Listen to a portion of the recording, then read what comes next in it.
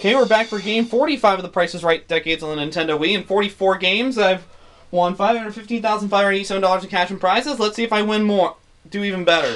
We're going back to 1973 for this game. So, after a dismal 44th game, let's hope game 45 goes even better. Last time I won just $500, the stereo system, but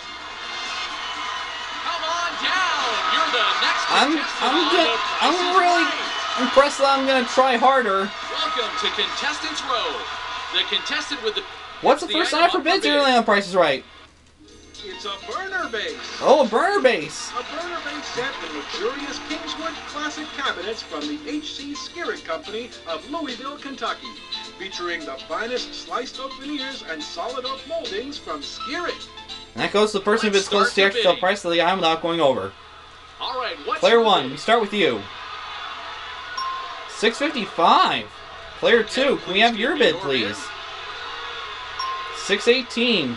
Player 3, can we have yours, please? How much do you think it's worth? $587. All right, your bid, please. All your bids are over the retail price. Everybody went over.